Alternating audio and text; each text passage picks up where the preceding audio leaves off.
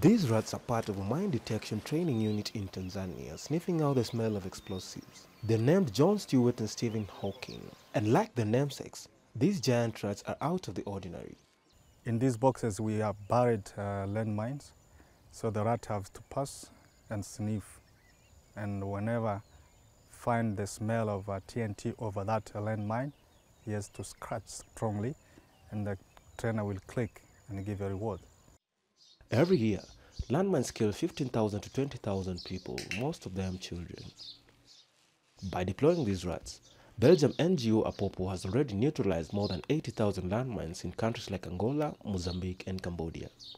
In terms of landmine operation, they are weightless. They have less weight to detonate even live mines.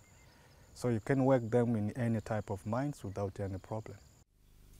In a nearby laboratory, Violet and Oprah are moving from test tube to test tube, sniffing out the smell of tuberculosis.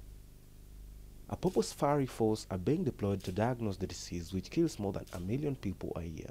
We increase with an average of 40% over the hospital results.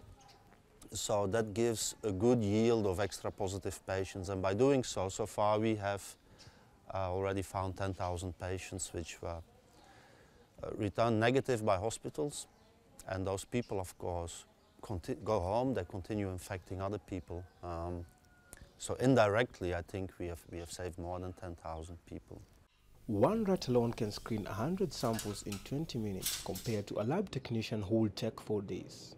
But despite their successes against both landmines and TB, the Apopo team are sitting back. Their next mission for these rodents: to detect cancer.